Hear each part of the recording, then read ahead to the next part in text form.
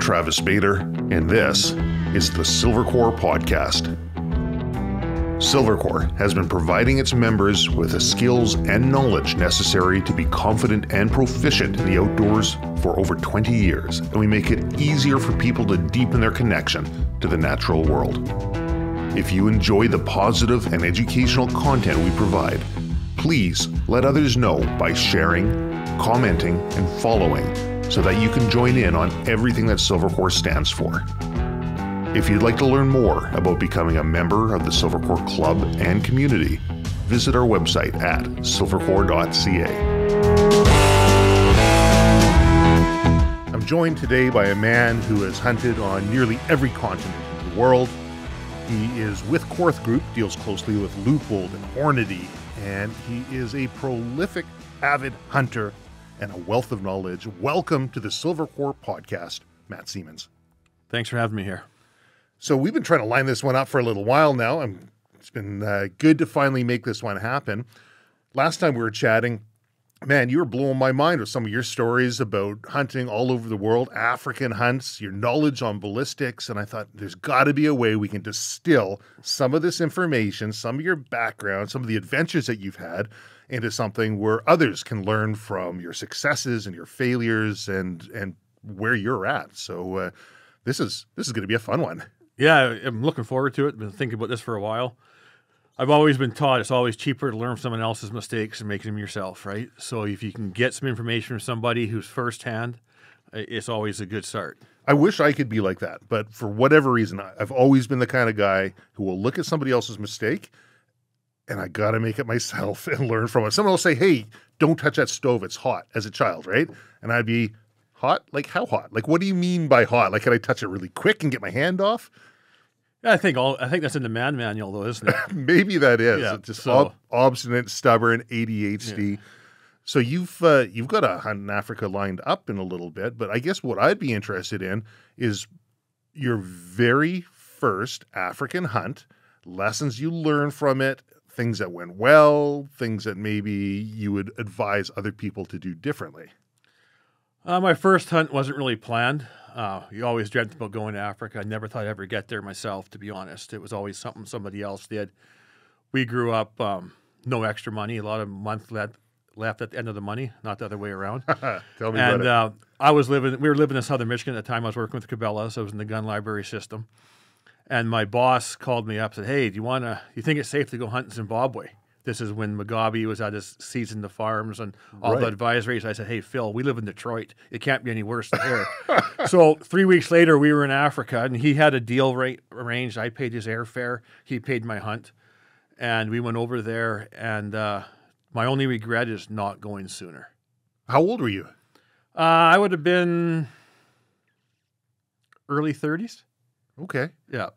And, for me, I look at this and I say, man, you got to have pretty deep pockets if you want to go hunt outside of, even just outside of British Columbia.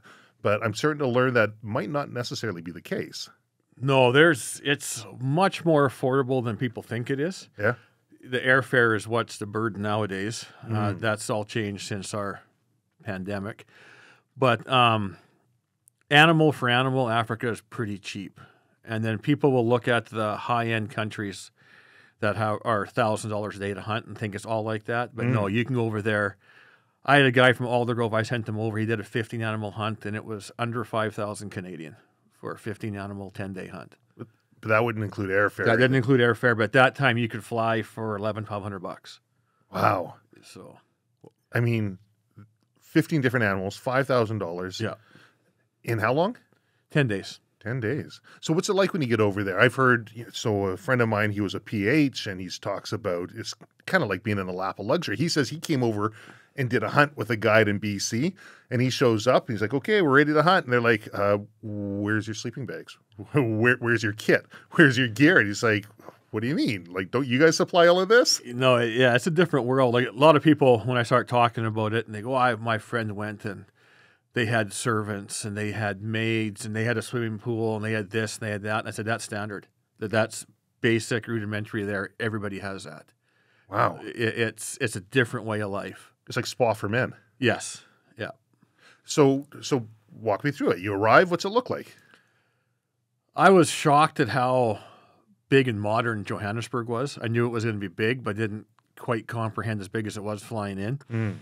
The neat thing about there is when you get out of the city, you're out of the city. There is nothing. Really? And we flew into, from Johannesburg, and the first trip we flew into Bulawayo, Zimbabwe. And it was all the Mugabe era, and there was nothing. There was all these big, we went to the one version of Costco they have there. I think it was called Farmers, a big discount chain. They had Coke and corn chips in the whole store.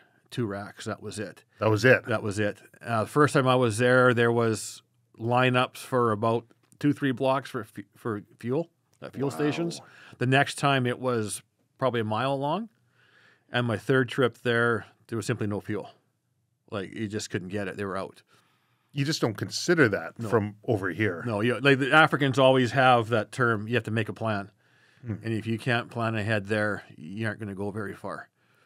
So what do? There's no fuel? The PH will have all that sorted. He has all that. But if you, like, you couldn't do it yourself hunt there. Got it. Just because logistics and legality anyways. But, yeah, you have to plan for everything. I remember he came across in Botswana with a load of stuff for the trip, and they tax the toilet paper as luxury items. Toilet paper is a luxury item. Yeah. So it's third world. Yeah, I guess. Yeah. So are you using firearms down there? Are you bringing your own over, or how does that work? I've done it both ways. Yeah. I always like using my own, but the more you travel with them, the more hassles you have. The trip I'm going on in March, I'm renting. Okay. It's just so much easier. What are safety concerns like when you go over there? Is it on the top of your mind? Like I had one. No. I've hunted places where it wasn't on the top of my mind. I couldn't sleep for the first couple of days. But we're actually flying in Johannesburg this time. Then we're going to drive 4.5, 5 hours across the country, my boss and myself. So we'll see how that goes. Talked to several people. 4 people say it's safe, and the 5th person says absolutely not. Do not even entertain the thought. And it's all major highways and set the last 40 kilometers. I feel confident in it. Otherwise, I wouldn't do it. Yeah, I had a friend who was over there with his brother, and his brother is U.S. Army. I think it was an A-10 pilot. And anyways, they're in Africa. I don't know. I think they're in South Africa. And he was wearing a Casio watch. He's like, you better take that watch off. He's like, what do you mean? He says, your life is worth less than what that Casio watch that you're wearing is, right? Is that... There's probably sections of the area like that. And I've planned the route pretty close, like stay on the major highways best we can. We have a doctor friend of ours, his family from South Africa. They actually packed up and moved back 2 years ago. Packed up and moved back to South Africa? Back to South Africa. From Chilliwack. Because? Well, that's a whole other conversation. But he just, like, we've had some pretty candid talks and stuff, and well, their family's from there and stuff, but they just felt there was... Isn't that telling, though? That's very telling. Right. And if it was up to me, when we're done this, I get back in my truck and keep on driving to Sea Island, get on a plane and not come back myself. Really? Yeah, I'd be there. Not South Africa. Wouldn't be my first choice, but I would definitely go to Namibia and not come back. That would be your first choice? Yeah. Namibia? Namibia would be my first choice. Really? Yeah. So property over there is attainable? Yeah. There's some regulations in buying agricultural land and stuff, but it's attainable. And I've looked at farms. I've been looking at farms for a couple of years now, and I found like 30,000 acre farms for less than what you can buy a lot in Chilliwack for. Really? Yeah. Well, do you have to worry about squatters or not having property next time you go down there? No, not Namibia per se. Okay. It depends where you buy too. Right. But the cheap land is cheap for a reason. And the water, it might sustain natural game, but livestock and stuff may struggle on it. Like here, you talk about how many cows you can have on an acre. There, it's 40, 50 hectares per animal. Like it changes, it reverses quite dramatically. No kidding. Yeah. How did you get into this line of work? How did you get in? So your Cabela's working in the gun counter, gun library? Well, it goes way back. I started working in a local gun shop in Abbotsford in '86. Just when I was in high school. Which one was that? Perfection Tackle and Guns. Okay. They're gone since I think 89. But anyway, so I started that, and then my goal was law enforcement, went to university and stuff. And then I wanted to move to the U.S. for law enforcement. So we're looking to, we got married, my wife's born in the U.S., we lived in Prince George. We applied for my immigration. We were told it would take years to come through. 3 months it came through. Here, you have to move. So I just looked for the first job I can. I fired off a resume to Cabela's. They flew me down for an interview 3 days later. And the local law enforcement agencies couldn't compete with what Cabela's paid and benefits. Wow. That was before they went public. Right. I started working for them when they had 2 stores. Really? Yeah. Dick and Mary and Jim would come in the store. My wife started work there as well, and she was working the back door once, and Dick and Mary tried coming in without ID. She wouldn't let them in. She didn't recognize them when we just started. So it was they looked after employees very well. Nothing like it is today. Yeah, it's a little different now, isn't it? It's you have shareholders, that changes everything. It's the bottom line is what they look at. Well, I guess you still deal with Cabela's now with Yes. Korth. Yeah. Yeah. Yeah. So and then from Cabela's you got on to Korth. Was there a transition like that or what? Yeah, Cabela's. I was in Idaho at the time with them in the Post Falls store. Been there almost 15 years. They'd gone public. Things were changing drastically. And I was looking for something else. And I said, if some next real job that comes along, I'm going to entertain. And I was doing a deal with one of the guys from Leupold who worked in the Beaverton plant. I said, hey, if you know I'm looking for somebody, let me know. 2 days later, Korth flew me to Alberta for an interview, and the rest is history, right? And I like, we're going to have people chiming in, I'm sure. They said, no, it's not Leupold, it's Leopold. No, that's Leupold. Okay. Yeah. 100%. Leupold. 100% Leupold. If you call the plant, they're going to answer it Leupold and Stevens. Leupold and Stevens. Yeah.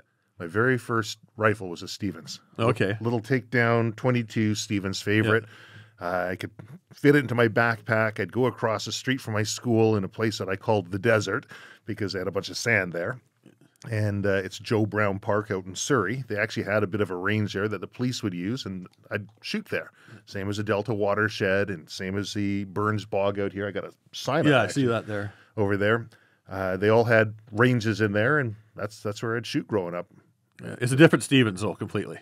Different Stevens. Yeah. Right. Okay. Yeah, it's Leupold and Stevens, but nothing to do with the firearm company. Nothing to do with the Chippewa Falls, No. Massachusetts, Stevens. Got it. Okay. There we go. I probably should know that, shouldn't I? You know, the firearm industry and stuff, you can never say never, right? So you never know. But a lot of people make that assumption. Oh, okay. Yeah. Well, hey, I got to talk about my first firearm anyways. So nothing wrong with that one. Yeah, I had a custom-made stock on it for my small frame and a shorter barrel on it. And it came off of I think it was some old Cooey that was kind of cut down. And I remember even at 5 years old trying to hold that thing up. It was the heaviest thing in the world and arched back. But started shooting at 4, first gun at 5. That was that one. And there you go. But you're pretty heavy into the ballistics as well, too. Yeah, I've always found it fascinating. Yeah. I couldn't do math to save my life in high school, but You and me both. And even before all the apps came out and ballistic calculators came out, I could sit down and figure stuff out with your basic algebra, and because I had interest in it. And it's been great. I still am very keen on terminal ballistics, and I should say interested in it. Yeah, you're always searching for that perfect bullet and stuff, and being the Hornady rep, a lot of conversations of people with quote unquote bullet failure, and that's a. Tell me about that. As soon as someone recovers a bullet that doesn't perform the way they want, to try claiming the bullet failed. Well, I always are. Where would you get the bullet from? Well, the animal. Well, was it dead? Well, yeah. Well, then, okay, how has it failed? Right. But I had be careful, I don't want to mention names. Yeah. I had an account contact me once. They had a bunch of bullet failures with the ELDX in Africa. Okay. Had to shoot a Gems buck 9 times. It didn't die and all this stuff. And said, well, I said, doesn't sound right. Send me pictures. Well, there wasn't a shot in the vitals. It was all gut shot in the, it was just, by North American standards, they may have been in the vitals, but the African tropical games vitals located differently. Really? Yeah, and quite enough. Like some animals, you tuck right behind the front leg. Yeah, that's a gut shot. There's nothing there. Okay. Yeah, I'll usually right behind front leg, or if they're walking, I'll split the V, go up. A little dramatic, but the giraffe. Okay. All the vitals are in front of the front leg. If you tuck it in behind the rear shoulder, Yeah. you're just going through gut. Interesting. Yeah. So they're gut shooting. They're shooting these things in tails and hooves and saying that the bullet's not working right. Blaming the bullet. When the ELDX first came out, I was really keen to try it and had a real good bear hunting spot. We could watch this one bank at 700 yards. 707 it ranged across. Okay. And we were all set up for this, so we loaded a bunch. We couldn't even get the bullets yet, so I had to buy factory ammo, pull it out, and load it into the cartridges we were shooting. And we shot 3 bears that trip. All total, the yardage didn't total 100 yards. So we're all equipped to shoot long range, and everything was right in front of us. So yeah, I did. I like that ELDX. I've used it in 6.5 Creedmoor with great success, and then 280 Ackley improved. And I took a moose at a much further distance than I probably should have with the ELDX. In hindsight, it was poor ranging and a few errors. Everything went as it ought to, went down, but that was almost 800 meters away, and it performed as it ought to.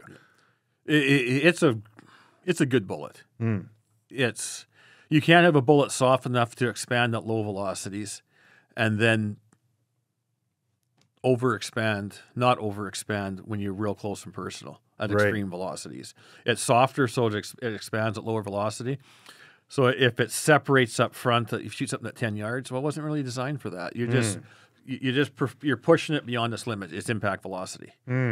Another trend now is fast twist rifles. Right, I'm seeing that. And you need the fast twist to spin the bullet to stabilize it, but you can also overspin it. And now your RPM jumps. You start getting RPM over 300,000 RPM, 320, 350, and the bullets aren't designed for that. They'll burst apart. Centrifugal force will pull them apart. Right, okay. And is it the bullet? Did the bullet come apart? Yeah, well, it just didn't work. But then people say it doesn't work, but no, it did, because you're just beyond its limits. Like I always say, you can haul bags of manure in your Corvette, but a pickup truck's better. Everything has its purpose, right? Right. There really isn't one be-all, end-all for everything. No, there's a lot of great products out there. Some great competitors out there. Yeah. And but everything has its limits.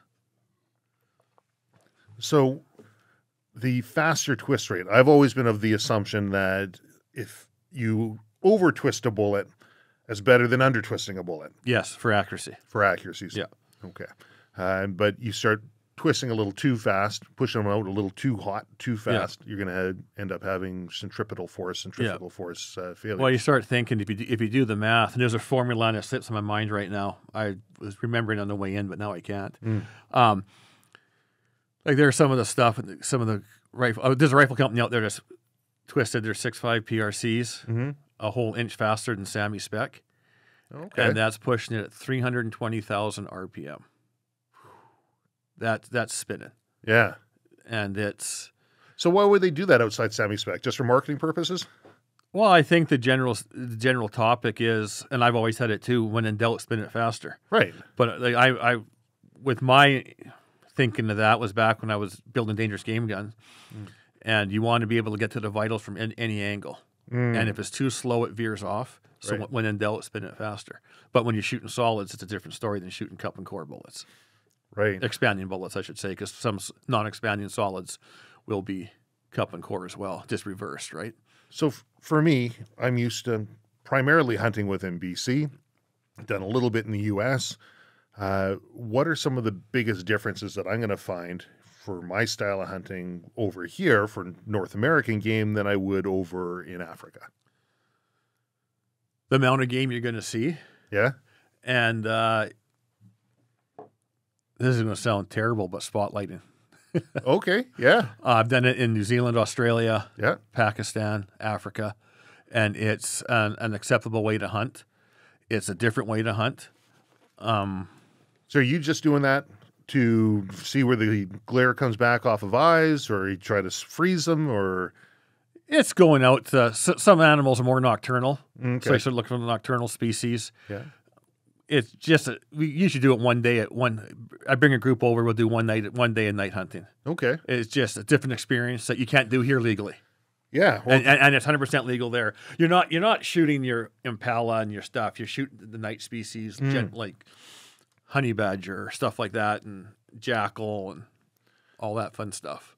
I remember I was in an area here in BC, and we're coming back from our hunt for the day. You know, sun's going down. We got 1 hour after sunset for legal shooting, and as we're heading out, we see a truck going up and people sitting on the back of it, and they got their big spotlight. I'm like, hold on a second, what's going on here, right? And so I get on the report a poacher polluter line and get a hold of it, and just let them know what's going on. And I get someone got back to me afterwards and says, well, certain people are allowed to do that.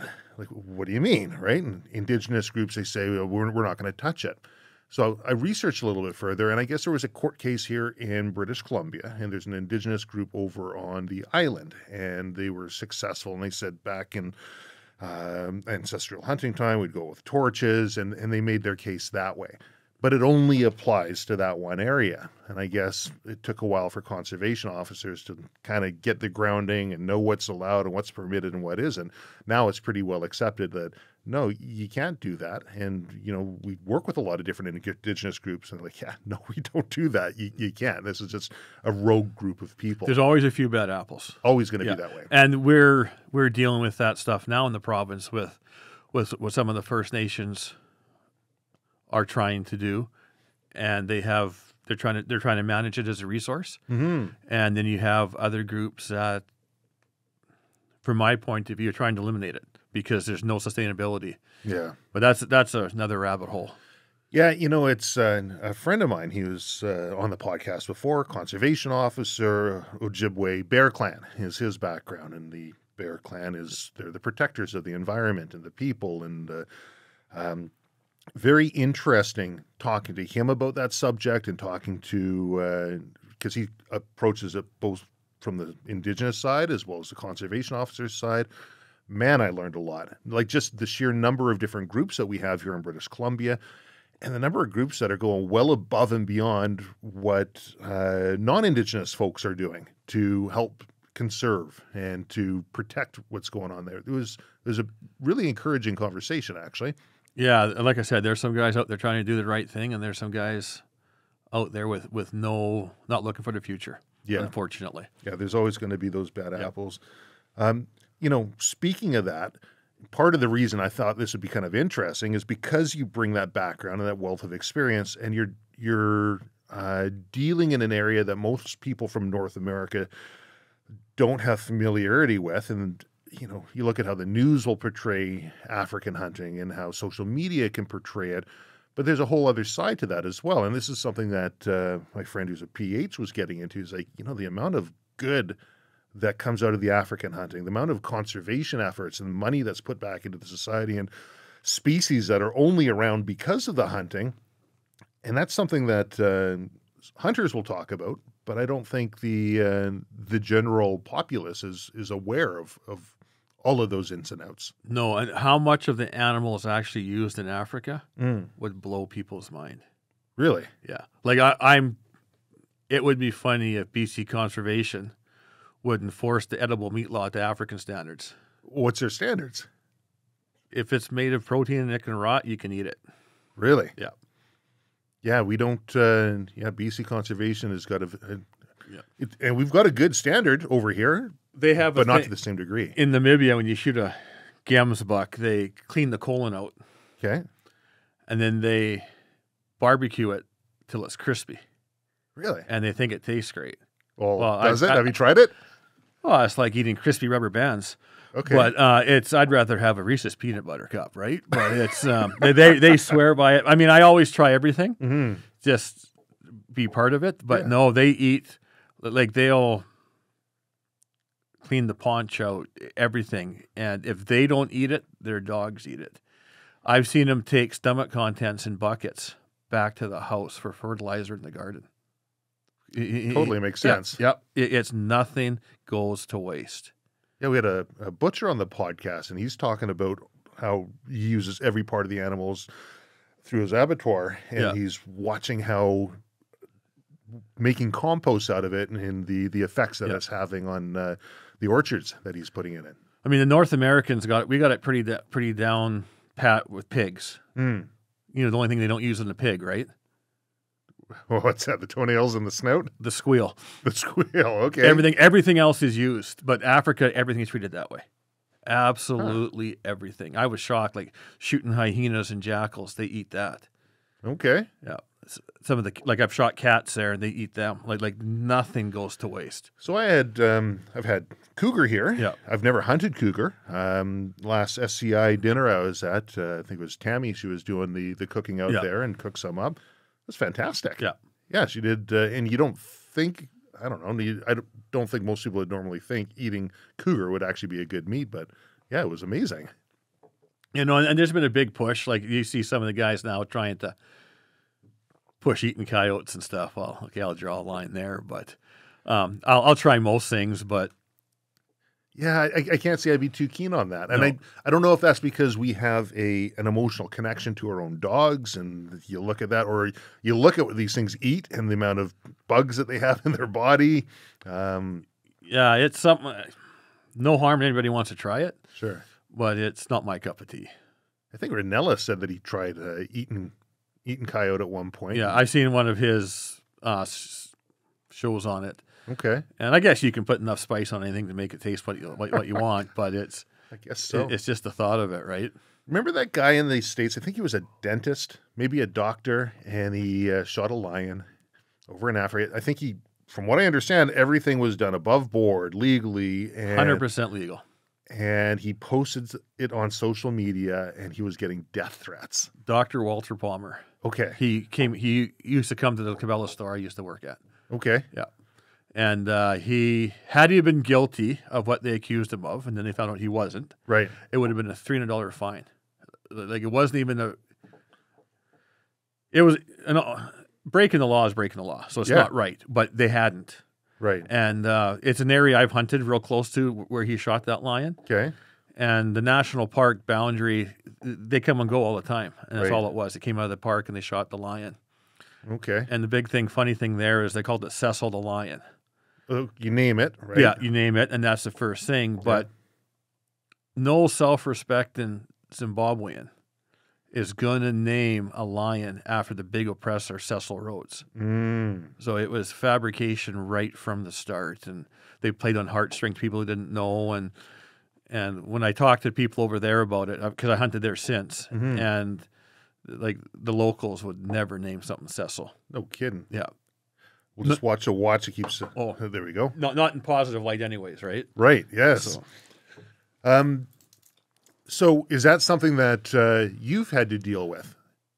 Is people? I don't see you posting a whole bunch of stuff that would be controversial on social media. But have you had to deal with individuals who are just adamantly against this, who might not have the background or knowledge of what you're doing? Yeah, I've had death threats. The first one we thought was kind of comical.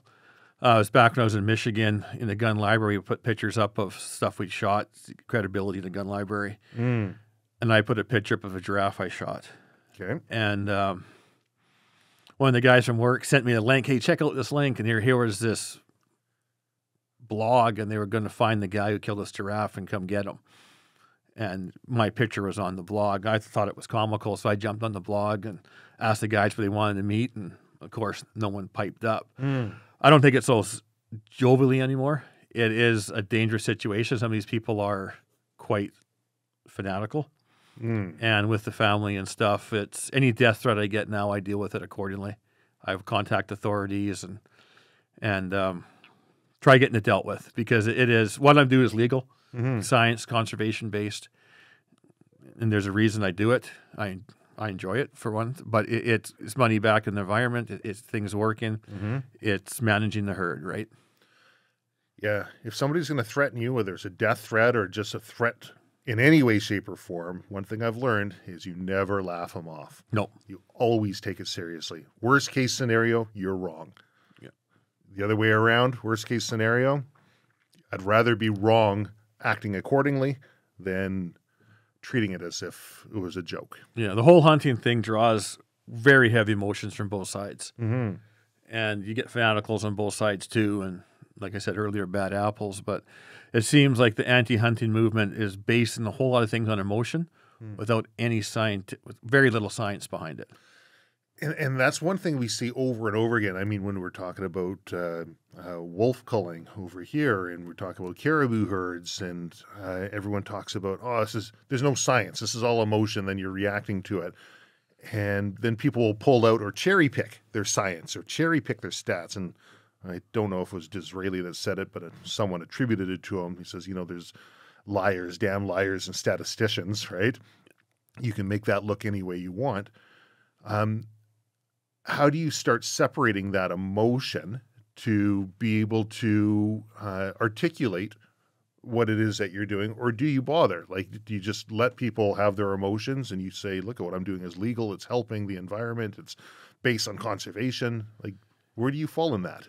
You have to kind of take it and try to weigh your audience to see if you have any chance of making any headway. And I've seen it. I've converted a few people, but there are some people you can't convert. When I lived in the States, it's a little different topic, but very similar. Gun control and the classic word machine gun. One of my good friend I worked with, he had his class 3, he had a bunch of neat stuff, and he had an old original Tommy gun. Right. And we would take people out who were anti-gun, anti-machine gun. Nobody should own this. Nobody knows what it takes to own them, the cost of them, and all the licensing. You could take the biggest anti-gun person, give them that Tommy gun, and you couldn't remove their smile with a jackhammer after. They might not be pro-gun, right? But they come out with a different point of view, especially when they start talking and asking questions about how much it costs to get a gun, a legal gun, and the paperwork and the background checks and all your tax stamps and stuff, and they realize that these things aren't for sale on the street corners. No. They're a heavy investment. Well, because of course we've been under a liberal government for the last number of years. Looks like things might be changing based on polling and where things are at. People are getting tired of the same old, and where that's been leading them. But one of the big pushes that you've been seeing is obviously on the firearm side. Yes. And trying to restrict or eliminate classes of firearms. How has that been impacting your livelihood and the business that you work with? Have you been seeing that as a significant threat? Substantial downturn with loss of handgun sales, ammunition sales, and handgun calibers have slowed down as well. You don't sell as much 223 as you used to. No, and it's definitely a threat. They're not going to stop with what they have now. I think they made that pretty darn clear. Yeah, if they were basing it on actual science and crime reports and listening to the chief of police and all that kind of stuff, we wouldn't even be having this conversation. It's not you and me causing the problems. Well, the police don't even back it up. They used to have, hey, chief of police, union of police officers, and they're backing this. They don't even have that. No. It won't make any difference because it's not the legal guy that's the problem. Yes, a handful of guns get stolen every year, and it shouldn't happen. But in the courts, the guys get caught stealing the gun, and they're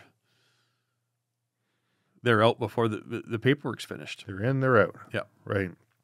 Yeah, it's funny, the tie between the firearms side that we see, the emotions involved there, as well as on the hunting side. The second you name the animal, the second it's furry and fuzzy. You don't see, you see seals. They're cute and big eyes and baby seals and all the rest, and so they'll be the poster child on an anti-hunting campaign. You don't see slugs and eels and the ugly critters out there. No, it's only the cute ones. Yeah. Is there a case to be made for hunting that can elicit similar emotions? In what way? Well, I mean, if anti-hunters, because we were talking about this before, and you're saying, if the hunting community could get together and work together as a team in the same way that the anti-hunting community will get together, man, we'd be an unstoppable force. Yeah, if the hunting community would be as cohesive as the antis, we'd be unstoppable. Right. But here you have the bow hunters against these people. Oh, you hunt with a crossbow. You're not a real archer. And this goes down that road. Right. It's never ending. It's global. This industry or this sport is full of A-type personalities, and everybody wants to have their voice heard, and they're the most important way of hunting. SCI fights for all hunting. Doesn't make a difference. And I use the term sport, and I don't even like using that when I talk about hunting. Sport hunting term came from my research on it, came way back when they actually have market hunting. Okay. So the guy would say, I'm going hunting. Is that for your job? No, it's my sport. I'm going out for my own enjoyment. It's not a sport like football is, but it was a recreational activity where the guy could fill his freezer and do that kind of. He wasn't going out to sell the meat. He's going out for his own use. I heard Ron Spomer recently come up, and he's like, you know why it's called sport hunting? He says, because there are rules and regulations and limits to what you're like any other sport. It's not just go out there and kill whatever is out there. There's very strict protocol that needs to be followed, which is why they call it sport. So that was his take on it. I thought, that's very well said. I thought so as well. And I know in the province here, everyone talks about, you look in our provincial websites and legislation and everything, they talk about sport hunting. And everyone says, we've got to get rid of that term. It's such a bad term. Yeah. Well, do we need to get rid of the term, or do people need to understand? Need to educate. Right. It's a sport, not in the same way like, haha, this is a fun sport, let's go out and kill something. No, there are strict protocol that we have to follow. We need to be able to harvest only within certain times of the day, certain times of the year, certain species, certain age groups, and we need to use all of the animal, and it's all done in conjunction with biologists who are looking at reproduction rates and what's going to be the best for the environment. Carrying capacity to land and all that stuff. That's right. Another one that's real bad connotations is trophy hunting. Okay, yeah. People look at me and I say I'm a trophy hunter, and they just go off irate. So let me give you an example. You have a field of 14 deer out there. 7 are bucks. You have 7 trophy hunters. You have 6 bucks left in the field when the hunt's over. You have 7 meat hunters. They're all gone. They're all gone. Right. I've not shot game before because it was raining, and I didn't want to deal with a wet animal in the rain. I mean, I enjoy being out there. Yeah. It was a nice animal, but it wasn't. I didn't have to take it. I didn't have to fill the freezer. But anything I do take, everything is used. Not that African standard, but everything's used. You're not deep frying up the colon, and no, I make a lot of biltong and drawer wars. I love biltong. The South African dried meat and dried sausage. What was the other one you said? Drawer wars. Drawer wars, dried sausage. Okay. Yeah. I didn't know that's what it's called, but I quite like that. I make quite a bit of it, and a lot of times I'm running to the store when they have ground beef on sale. I'm making it with that, but otherwise I'm using loose term venison, all the stuff I shoot, whether it's antelope or moose or elk. I find it's got to have a good fat cap on it for the biltong just to be right. I was on a hunt in Africa, and it was probably, I posted a picture, and it's three or four times more fat than there is meat, but it absorbs the flavor differently, the texture. People look at me and I say, well, try it first. And then they try it. It's like, oh, I didn't think it would be like that. No, it's good. Yeah, and it's an excellent energy source. Like if I'm doing a fly-in hunt, I'll have biltong with me. Yeah. Is this basically a little bit of vinegar on it with some coriander and salt and pepper and dried? That's all it is, That's all it is. But over in Africa, don't they just dry it out on rocks? They still will use vinegar. Okay. Just as an antibacterial, I believe. I could be wrong on that. It adds flavor as well. Right. And we went on a tuna fishing trip, so I made a bunch up, and I had all the different types of vinegar. And it did make a difference in flavor. So what's the best vinegar to use? Malt. Brown malt vinegar is my favorite. Yeah. But I use like red wine, apple cider, white, and brown malt. And brown malt I found was the best. Do you put it in a dehydrator, or what do you do? How do you... I built my own, just pulling warm air over it. That's it, eh?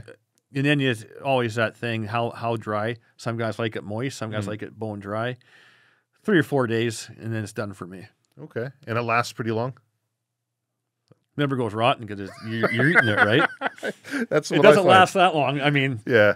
never tried it that way because it doesn't last long enough. So, With the difficulties that firearms businesses are facing under the current legislation and our current government, is Korth Group hiring? Are they kind of holding the pattern right now? we're holding the pattern. The warehouse is always looking for good people to work. Yeah. In Okotoks there. The rep group, we got a pretty solid group. Everybody lives a lifestyle. It's not just a bunch of salesmen, and I'm proud to say that. Nice. And I was lucky when I started with Korth. I didn't know what to expect. And they had basically everything I was using already, so I didn't have to sell myself short on anything. Perfect. Everything all the lines we had is stuff I had at home already. Perfect. I've been diehard loopholed for a long time. Yeah. When I graduated high school, I bought myself Weatherby Mark V, and I put a loophold on it. And then when I got done with university, I went and bought myself a high-end European scope. Okay. Wouldn't hold zero. Really? When I was guiding my particular one, I'd have to check my rifles with new clients all the time. Went back to loophole, never had that happen. Interesting. They're man-made. Sure. Anything can happen. Sure. They have a warranty. We can fix them right in Okotoks. Generally speaking, they'll spend more time with Canada Post than they'll spend with us. Really? And I've never had one lose zero. On one African hunt, I had an adjustment. I had to make some adjustments on my gun, and the O-ring, the seal on the adjustment came out. Didn't affect performance. Sure. If hunting coastal Alaska, might have been a different thing, but It'd be an issue. I was hunting Metetsi in Zimbabwe, and it was dry. Yeah. Wasn't an issue. Sent it back, had it back in a week. Well, don't you guys have a range in your basement as well? Yeah, we have 4 25-yard pistol bays and 200-yard rifle bays. So we can go down there and check zeros and repeatability. We had a guy come in once, send a scope back, wouldn't hold zero. And he was on a 378 Weatherby. So the tech came to me, and this is when I was working there, goes, "Hey, what's the biggest gun you have at home? We put a scope on." So I got a 500 A square. Bring it in. We got to test it. So I shot literally three holes touching with it. The scope held zero. Okay. It's just the guy was afraid of his gun. How often do you find that? Most of the time. Really? Yeah. This stat goes back a few years, but I believe it was Leupold made more scopes in 3 months than all the European companies did in a year combined. Holy crow. Out of those scopes, did I say scopes or guns? Any Scopes. Yeah. Out of those scopes, 3% would come back for warranty. Okay. Out of that 3%, 1/3 of 1% was actually defective. The rest was user error. Now it's kind of like websites or technology. The person's like, it's not working. And so the person, have you reset your computer? Oh, it works now. Okay. Or are you clicking on the right thing? Right. Oh, okay. So there's got to be a heavy education piece in there as well. We'd have people send them back. I put my scope in the safe, and now I take it out. It's reset itself to factory defaults. Oh yeah, It doesn't do that. Like totally happens. It's people's a bedding issue. The biggest thing is a lot of people think all these rifles we're shooting are square. But like you have all these different axes. You have the line of the bore to the line of the action. Yeah. And is it threaded straight? Is the barrel threaded straight? The action threaded straight? Yeah. I used to have some long 648 screws, probably 6 to 8 inches long. Okay. I used to screw them into the action holes and look back and show people, and they didn't line up. They were close. Interesting. But you don't see it when it's short. But when you Sure. have them long, you could see how far they were out. Totally. Yeah, that's an interesting. I never thought about doing that. Yeah, we live in a world of tolerance. There's not absolutes. Right. And making a base square is easy. But the first thing that gets blamed is the optic. Then it's the ammunition. And it's never the nut behind the trigger, which is usually the problem. Yeah. I remember prior to being Silvercore Outdoors, it was Silvercore Training, and it was Silvercore Gunworks, and it would do firearms repair and maintenance for the general public, as well as for different law enforcement groups who do extended work, armored car companies, and there's one government group that were doing all of their handguns, all of their pistols, and I would get called on down to where they're training on a training day with a bunch of fresh recruits, and they're like, the gun's not working, and you got to get this fixed. You got to get it right for us. And And I said, well, and this would be the instructors, right? Well, have you shot it? Well, no, but the student, it was all over the place. And, and they said, and so, okay, well, let me see. And they got the whole class there watching me and the instructors there watching me. And I take it out and they run the target all the way to the end for me. This is how you got to test your accuracy. I'm like, okay, here we go. Right, I better make sure I do my part. Everyone here is watching. All the bullets go exactly where they're supposed to go, and it comes back. Oh, what'd you do? I'm like, oh, in front of everyone. Oh, I made a few tweaks on it. It shouldn't be a problem anymore. And then separately, aside with the instructor, next time you call up, make sure you get a second person to take some shots on it. And that should be the number one thing I would think that any company would say. It wasn't performing for you. Did you give it to somebody else who you know to be proficient that it wasn't performing for? I always tell people if you keep your eyes open, your accuracy improves too. There was another case when I was out of the office in Okotoks. A tech said, hey, I got to test some scopes for an agency. Sure. So we had 2 Kimber rifles at that point, the 308. I used police tactical. I can't remember exactly which model it was, but they were no-one shooters. So we had them all in rings. We went up to the Rosebud range, and we sat 100 yards, and we shot groups and just cut them out and attached them to the scope and sent them back. Then the agency contacted him, wanted to know what rests we were using because they wanted to buy the same so they could test it themselves. And he went back, no, those were shot off sandbags. I was a Alberta rep at the time. It was Alberta rep and myself. We just shot them off sandbags, and they couldn't believe it. No kidding. And this is ERT stuff. Yeah. There's a lot of qualified ERT people out there. Yep. But there's... Sometimes ego gets in the way too, right? Something's not going right. Can't be me. Back to A-type personalities, right? Well, that's it. We are a group of individuals. People who find solace in the outdoors typically don't want to be surrounding themselves with a whole bunch of other people, right? Yeah. People who want to hunt or fish, or they're typically people who are self-sufficient and they have their way of doing things as has worked for them in the past. Even just in the firearms community, there are some social aspects to that, but even in there's a lot of A-type, individualistic type personalities. And I think that's probably the number one thing that the hunting community and the firearms community has to recognize and square themselves with if they want to all work together. Yeah. I find a lot of the old wives' tales from 40 years ago aren't dying, or even 50 years, 60 years ago. Like which ones? How a bullet flies through the air and a scope gathering light. Nothing gathers light. It transmits light. It doesn't gather light. Tell me about that.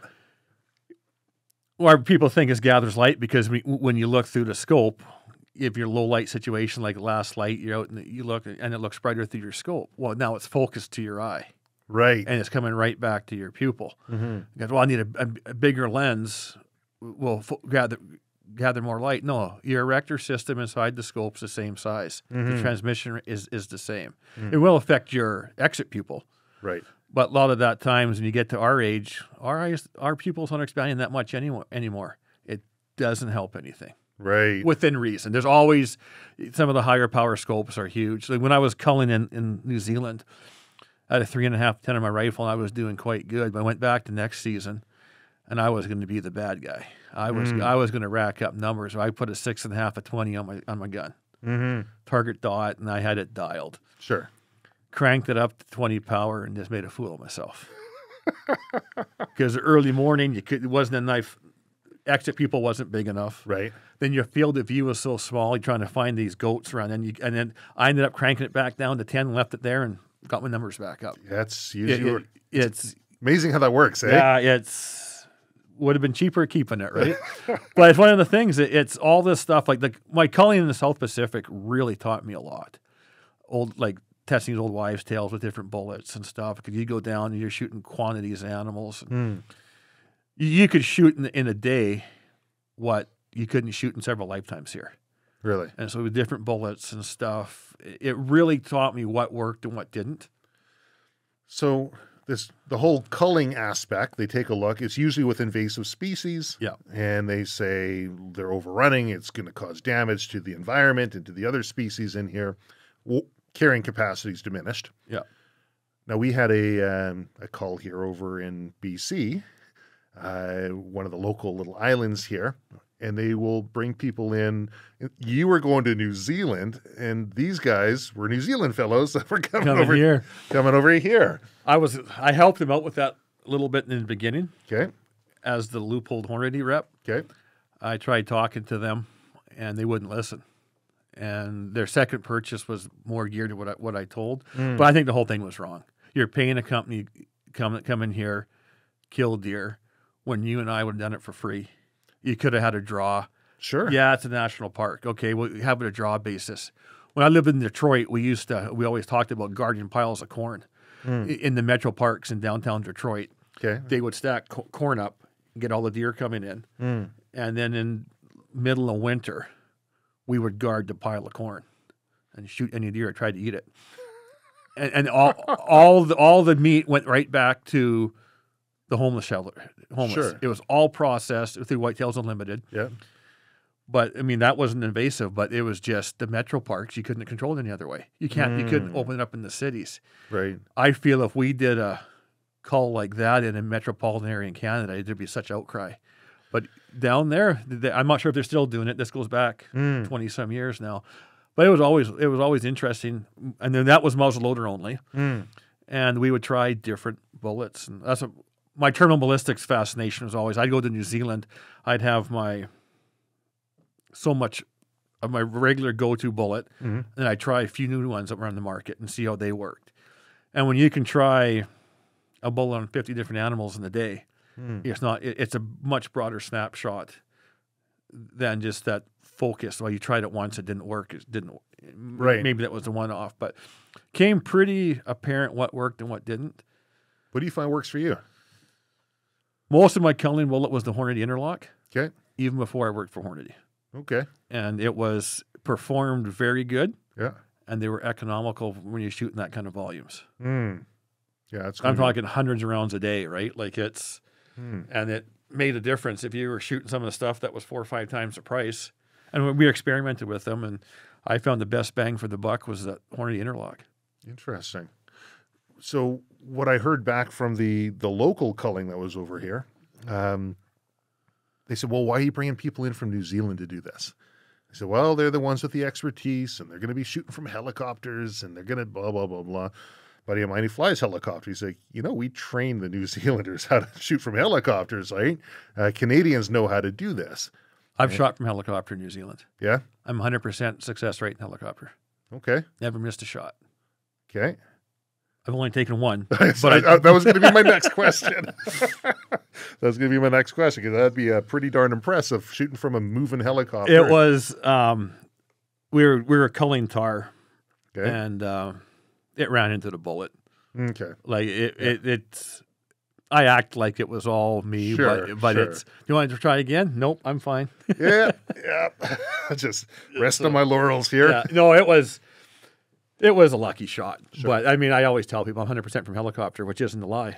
But that's another one of those stats things, right? Like statistically, I'm not telling statistically I'm telling the truth. Yeah. But it's a very, very small cross section. Well, I heard there is no Canadians put in for the cull. I don't know if that's true or not, or if that was just something that was said afterwards. But I never heard it being offered to anybody. Yeah, I never did either. Because when we were involved with it, it was Parks Canada trying to do it themselves. Gotcha. Yeah, interesting. Anyways, I mean, they've got a reason. They've gone through. They've looked at the science. They've looked at why they need to do this. But the next step seemed a little ridiculous. The amount of money that's spent and the didn't it work out like $83,000 a deer? I think it was something like that. Yeah. It's just brutal. Yeah, I don't understand that, but interesting. I hunted on the islands there a couple years back, and we weren't welcome there. No, by most of the people, it was clear they didn't want us there. A few guys were fine, right? But so now they have the problem of the deer. Is everybody wants their cake and eat it too, right? Yeah, well, I mean, they're cute and they're little guys and they're like little pets and they come by all the time. But you can't stick your finger into the bowl of water and not expect to see some ripples. Yeah. There's gonna be a consequence, one way or the other. And I guess we come to a point where you either say, okay, the consequence is the environment's changed completely. Or you get in there and you try and make some changes to correct some of the mistakes that were made. But it's a textbook example of how managing herds and hunting can help not only the herd, but the landscape and the carrying capacity of the land. Mm-hmm. Keep it healthy. Mm-hmm. And people have to realize that biggest thing that antis don't understand are animal rights people. Well, you're killing an animal. Yeah, you're not managing for the individual. You're managing for the herd long term. Mm. And you have to give some stuff up for it to be viable long term. Yeah, because the consequence otherwise is they starve to death. Yeah. Disease comes in, wipes them out, and Right. you take a look what's happening in the prairies and in the States with CWD now.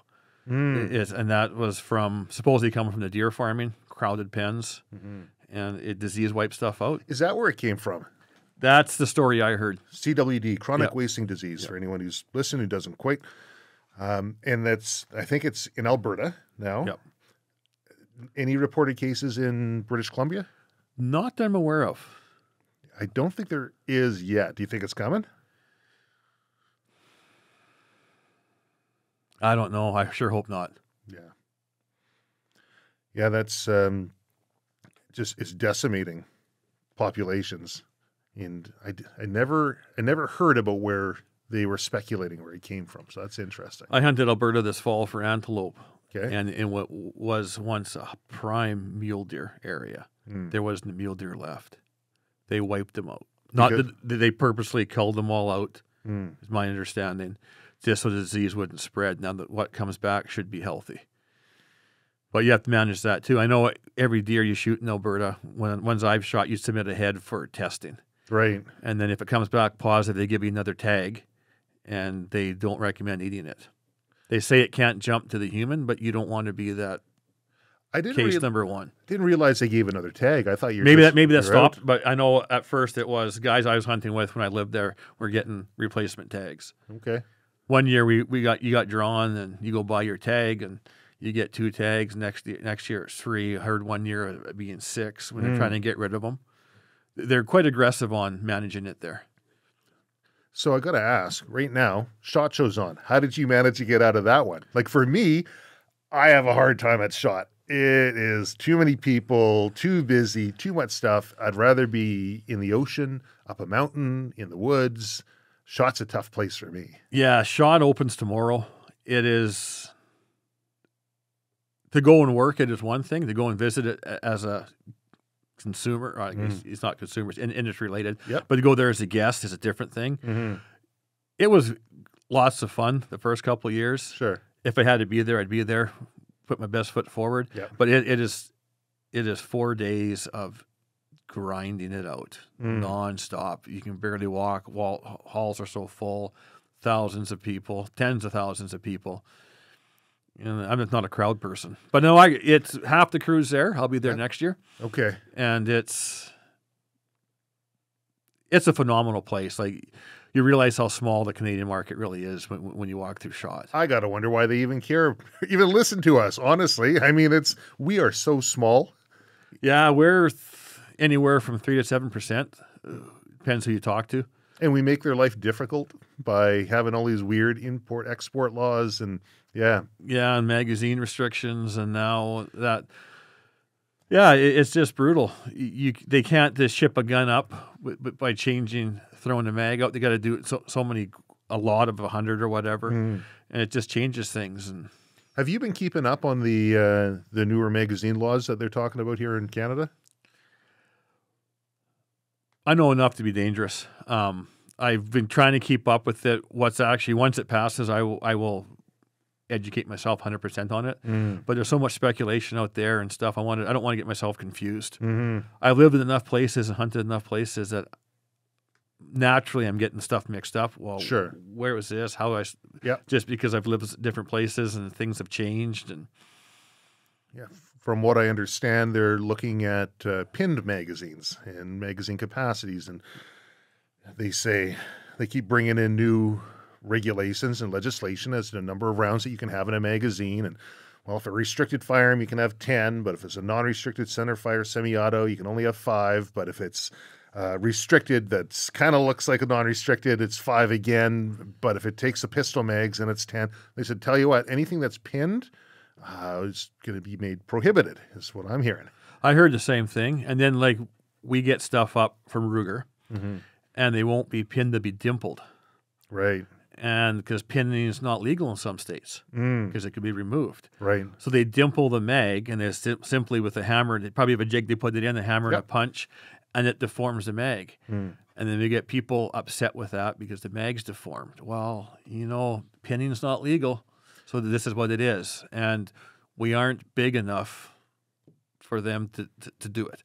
Yeah, I remember back in the day when Vancouver Police here, they transitioned from their Berettas to their SIGs, and it was my job to dimple thousands of magazines. And that's exactly what I did. Made a little jig, slide the thing in, get the torch just to heat it, and then give it a smack, bring it out. So they all have a little bit of discoloration from the torch and a little bit of a dimple, but they're all in the same place, and made them legal again for them to be able to sell it prior to then enforcing some legislation or regulations that were on the books about law enforcement being able to recoup costs through the market. My understanding, they can't anymore.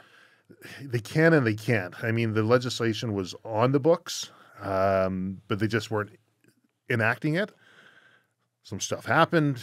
They decided they're going to enact it. And from what I understand, there is a little bit of it's a bit of a gray area. I think they came down really hard and said you can't. The same reason why, let's say, safety course instructors in Canada, they used to get all of their firearms through seized guns from the police stations. And in BC, they'd either come over to, at the time, it was Murray Charlton who was doing it, or myself. And we would be deactivating, or now they call it disabling, a firearm so that it'll still click and it'll still do what it's got to do, but it'll never go bang again. Yeah. And we get it all from the police, and then they said you can't do that anymore, and I think that's starting to lax up a bit.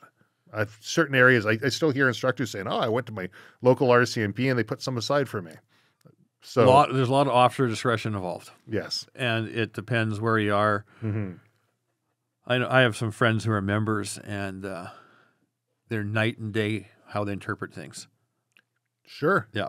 Yeah, it's like calling up the firearms program. Yeah. You can call 5 different times and get 8 different answers. Yeah.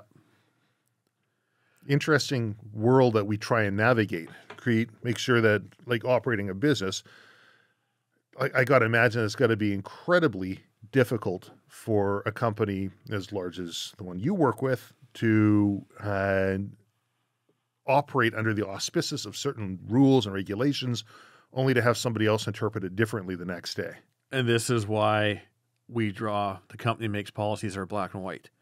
And people want to see, well, can't you help me? No, we're black and white. We have to be. There's too many variables involved. And we've been advised, the company feels that this is what it means, so we stick to that and we don't deviate from it. Do you guys seek permission, or do you say this is what we're doing? Does it meet? Do you look for tacit approval? Do you look for it? Because if you want to get everything in writing, you're going to be waiting years. Yeah, right? That's above my pay grade. Okay. It comes down to me, and I just follow what I'm told. Sure, fair enough. So I don't need to put that responsibility on myself. If someone else is going to do it, I'll listen and do exactly what I'm told, right? Yeah, fair enough. Where do you see the future of firearms in Canada and hunting? That's a tough one. If something doesn't change now, it's not going to be a good future. And that can be interpreted in many ways. And that's just how I feel, though. It's brutal what we're going through as history repeats itself. You can draw all these parallels from other regimes and stuff, and some of the stuff's word for word. You talk to some people and they say, the writing's on the wall. I mean, it's just a matter of time. Yeah. I got to wonder what would have to happen in order for that not to go down that course. There has to be a change in government. I mean, that's the first. But will the Canadian public allow the next government, give them enough leeway and time to fix what it is? Where most Canadians can't buy green bananas to plan ahead. And they aren't going to be able to sit here and wait for if say the Conservative Party is going to be our savior, they aren't going to give them 2 terms to fix what the last guys did. Right. They're going to, this is, as soon as they start tightening the belt and stuff, they're going to, it was better the other way. And it's just, they can't see the future. Well, I look at COVID, all of a sudden there's a resurgence in people wanting to be able to be self-reliant, to get outside. Obviously, self-protection was another one. Yep. They kind of brought it to the forefront. And I guess if I'm to be pessimistic, I'd say that's probably the only thing that will course correct. Even different governments coming in might slow or abate these different, the course that we're on, but it's going to take either natural disaster, war, something catastrophic in order for people to reevaluate what they find important. I've been saying that for a while. It's going to take an act of God or a catastrophic event to get the country back on the right course, especially if we get another Liberal government in. And I say I'm not picking on the Liberals here because Mulrooney's Conservatives and Kim Campbell brought a bunch of this crap in. Sure, yeah. So it's the best way to look at it. They're all in the same party. It's just different money wings, right? Well, I look at it, and I know, the macro politics are going to be different from the micro politics, but I remember a number of years ago, here we are in the Corporation of Delta, which is now the City of Delta. And at the time, the Corporation of Delta says, we don't want any more firearms-related businesses in Delta, similar to what Surrey has done. If you're in there, you're grandfathered, but that's it, no more, right? And so I went in there and I had myself all prepared and got my suit on and I've got all my notes and I'm in there and I'm talking, giving all my different points. And, that there was one firearm business that thought this was the greatest thing in the world because they were close to retirement and this will just make it, it was a short-sighted approach. And I didn't see eye to eye with that individual on that one point. Great person, but just that one point I didn't see eye to eye on. Anyways, I'm giving my spiel, and one of the guys stands up. One of the politicians says, "Travis, how much longer are you going to go here?" And it's because he sees all my notes. And I says, "Well, I don't know. I got this much more to go through." And he's like, "Let me just stop you short. I agree with everything you're saying. This has got nothing to do with what makes sense, and it's got everything to do with what we think the people want." Oh. I didn't know how to respond to that, right? He says, "Yeah, no, you're right. Nothing here really makes sense, but this is what we think the constituents who elected us in want." And I look at that more on the macro side. Is this what people actually want? I think people want safety. They want security. But I think the story that's being told over and over again, either inadvertently through, let's say, media, which glorifies firearms in a certain way, or through legacy media and social media and all the rest that may be objective driven to paint a picture in a certain way. They'll say, firearms are bad or hunting is bad. And the majority of people say, well, yeah, I want to be safe. I don't want to walk out and see everybody carrying around a gun because that doesn't make me feel safe. I don't want to see people out there hurting these poor animals because, I'd rather just get it from the abattoir. And don't you just get meat from Safeway? And I think there's an education piece in here that can bridge the gap of what people actually want, because they want safety and security and they want their environment to thrive and the animals to do well, and how we get there. And I think there's a divide in there that we aren't adequately bridging at the moment. No, and it's an uphill battle because, like you say, the media is giving people what they want. Right. And it's the politician. All the politician wants is another term. Mm-hmm. And it keeps on going that way. If it was all based on science and common sense and all that kind of stuff, it wouldn't be an issue. It's based on money. Yeah. Follow the money. Right. Media doesn't sell stories, they sell advertising, right? They want eyes on so they can convert that, and there's going to be money involved. Or there's going to be money back through the government if certain governments are in power that are favorable to the media. And I think people are starting to wake up to that. Just all the fake news, all the like what Trump would go on about. I think people are waking up to the amount of bias that's out there, but it also creates a very dangerous category where people just can't believe anything. They don't know what to believe, and it's something comes across if as you plausible. look at how many of these tinfoil hat conspiracy theories have been proven correct and actually exist in the last 3 years, like it's just brutal. I actually got my tinfoil hat back there. You can see it up behind me. I haven't had a chance to wear it yet. I'm just waiting for some guests to come on with some real tinfoil stuff, and I'll put my hat on. But Yeah, I was in Africa when COVID hit, and I flew back through 4 or 5 major airports around the world after the lockdown. Yeah. And all I can say is my firsthand experience, for what that's worth. This and $2 will get you coffee at Timmy's. It's how they were talking about the lockdown being handled in all these countries and all these wasn't the case. I seen it myself completely different. Did it change right after I left, or was it like that before I came? I don't know. But I went through these places, and it wasn't what anything the news was reporting. It was definitely agenda driven, and a lot of fear mongering going on. I likened it to fog, that whole thing, because I'd talked to people, and a fellow in Spain, he was doing some work on one of our websites, and he's in Valencia there, and when COVID first hit, he's like, "Oh, it's bad." Okay, tell me about this, right? Like, I'm learning here. Oh, the lockdowns are going to happen, and people are going to start dying, and this and that. Are you seeing that in your area there in Valencia? Well, no, but it's over in these other areas. And just like fog, right? Is it really foggy right where you are? Well, no, I can see all around me, but it's really foggy over there. You walk over there, you look around, it's the same thing, right? There's a European vendor we were dealing with, and the conversation was, "How's it going?" And they go, "This is great. There's no tourists." And I'll leave it at that, right? Right. Like it was.